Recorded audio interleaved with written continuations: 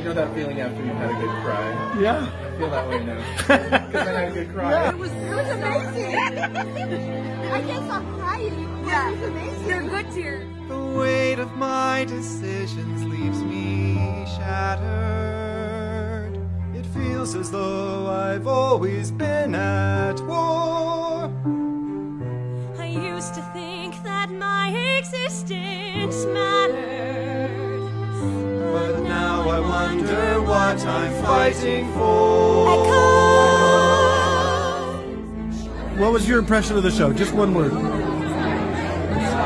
That was my word. Every time I try to tell somebody about the show, I start to get choked up again. It was so personal. This is a show that everyone needs to see. It's my first impression. 10 out of 10 would recommend. 13 out of 10. Oh, wow. Okay, so maybe 13 out of 10 for both of us. like I felt like I was really heard, like just so many of the themes of like you're not alone, you can keep going, Christ loves you, you can like, and just like the connection of like supporting each other past generations to these generations. How did you feel leaving the show? We didn't want to leave. We didn't want to leave. We wanted to stay, Really? stay in the space. It was 2.5 hours and you wanted to stay. So, talk about that for a minute. You didn't want to leave the space. Why? What did you feel in the space? Yeah. You don't want to leave. Isn't it making you cry? I am, and I don't cry.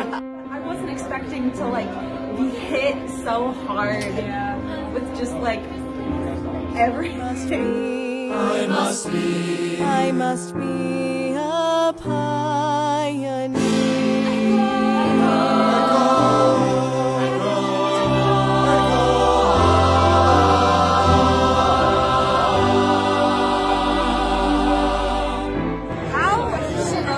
I don't know. None of us heard it. We'll never understand. I have no idea. I flew from South Carolina to come and watch this show, and it was amazing. I highly suggest it to all my friends and family to come and see it. I think it's a message that everybody needs to hear. Oh, I don't know. It's beautiful. It's amazing. And I don't know. Just the stories were told so sincerely and so eloquently.